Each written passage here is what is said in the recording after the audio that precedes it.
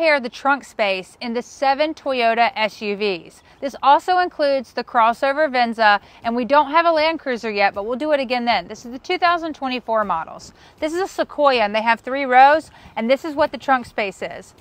Then you go to a Highlander. This is the Highlander we're used to. It does have a 3rd row. This is how much space you have in the trunk.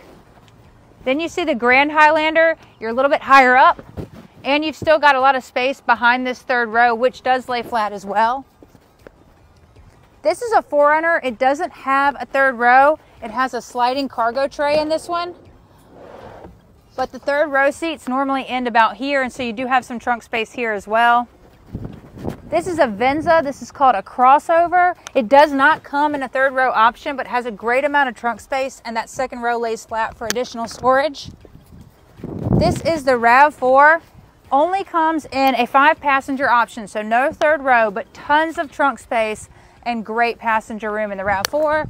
And now the smaller SUV of our lineup, this is the Corolla Cross, and it is only a 5-passenger vehicle, no 3rd row option, but you've got great trunk space back here too. So that is the trunk space options in Toyota's 7 SUVs.